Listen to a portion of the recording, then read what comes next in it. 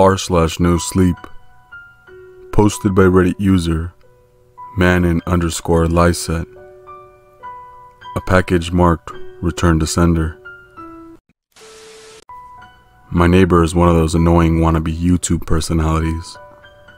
Over the years I've seen him cough out cinnamon, lie flat on the hood of his car as it slowly creeps down the driveway, and douse himself in lukewarm water, all while screaming epic win or epic fail or fuck, epic maintenance of the status quo, for all I know. It can get tiring to watch him go about his shenanigans in the pursuit of viral fame. So when he knocked on my door the other day, told me he was going away for a few weeks, and asked that I get his mail, honestly, it was a relief. I can't explain the peace of mind I had, knowing I didn't have to brace myself for any of his stupidity for a while. I was always afraid his stunts would wind up bleeding over into my life. Things were pretty normal for the first couple of days. He received a few bills, a bit of spam, and what I could only assume was a birthday card. And then one evening, I got home to find a cardboard box waiting in his front porch. Big red letters were written, return to sender. I'm no small fry, but I admit I had trouble lifting the box on my own. It was really freaking heavy. Lugging it across the road to my house was even harder. And I quickly realized there was no way I was going to drag it up the stairs and through the front door. I decided I'd leave his package in my garage. It wasn't like I kept my car in there. The garage door was a piece of shit that refused to open without a good thud or a whack. It was less trouble just leaving the car in the driveway than it was to fight with the garage door every morning and night. In hindsight, I should have set the package down while I struggled to open the tricky door.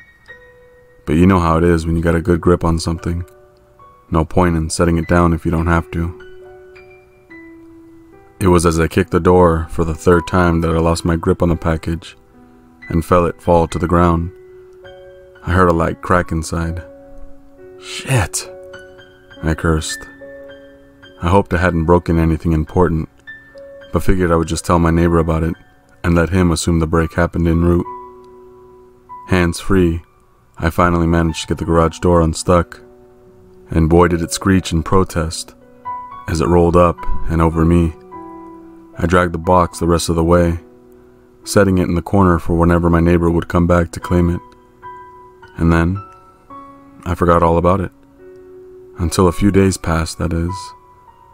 I'm not exactly sure how long it took for the smell to waft from the crack under the garage to the house door, but it came in slow progression. It was a sickly sweet odor, similar to a skunk. And for the first few days after I smelled it, I genuinely assumed that it's exactly what it was. Roadkill that had left its mark in my house. It was only when I realized the scent was growing more intense instead of fading that I went to look for a source. That's when I opened the garage door. And that's when the odor knocked me back, holding my nose. The culprit wasn't hard to identify. The only change in my garage was the box in the corner. I remember thinking it must have been one of those meat of the month subscription boxes. The meat must have gone rancid from being left out of a fridge for so long. How much meat could have been in there for that box to have been so large and heavy? An entire freaking cow? I covered my nose as I approached the box, a pair of scissors in hand. I probably wouldn't have needed them to open it. It had become soggy enough at the bottom to poke through with a finger, but I wasn't about to poke my finger into spoiled meat juices. That saggy bottom was the reason I had to open the box in the first place. If I tried to drag it out whole, everything would spill onto the floor.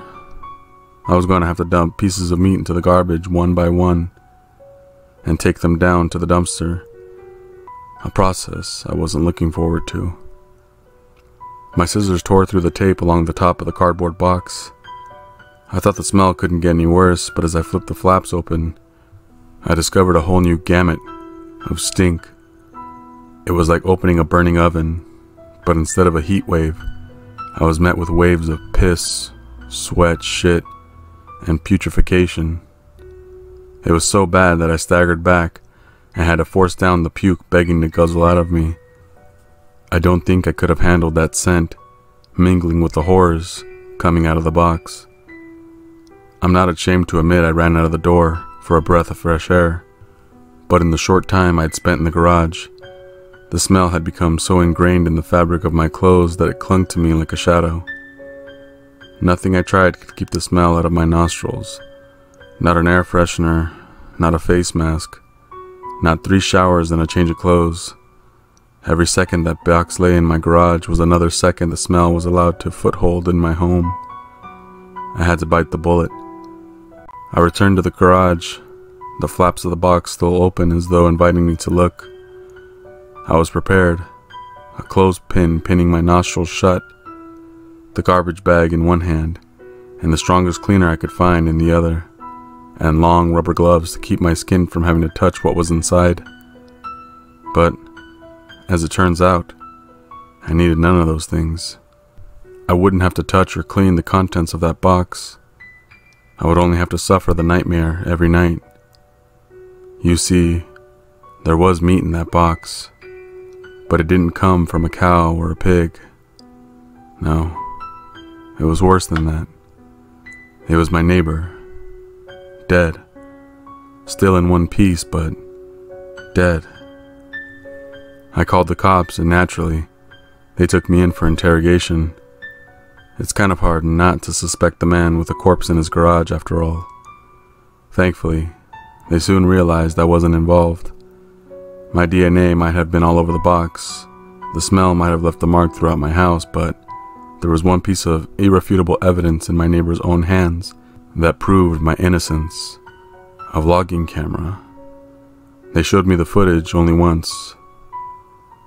I'm not sure if they were allowed to, or if they felt so bad for me, they figured it couldn't hurt. Either way, I saw it. My neighbor was sitting in a box outside of a shipping facility, laughing as he told the world how he was going to mail himself across state lines.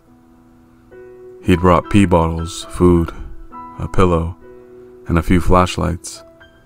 His friends, a guy I'd seen at his place several times to help with his stunts, closed the lid and presumably dropped him off for shipment. Throughout the next couple of hours or days, I'm honestly not sure, my neighbor recorded a few short clips about his progress. "Oh, I think I'm in a truck now. I can feel it moving. Must be in a warehouse. It's pretty warm here. Still got plenty of food." That kind of stuff.